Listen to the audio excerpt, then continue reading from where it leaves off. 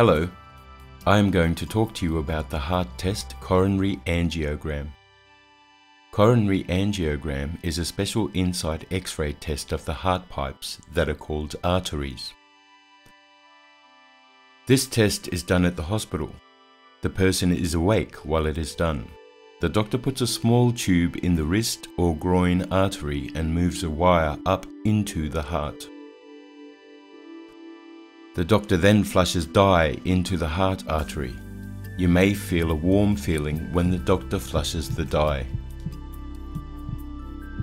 As the dye moves through the heart arteries, the doctor looks at the X-ray to see if the heart arteries have any narrowings or blockages.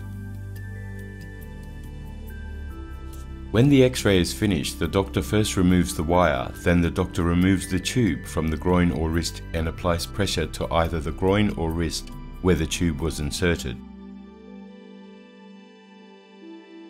After the test, the doctor will tell you, and if you would like your family, the results of the test.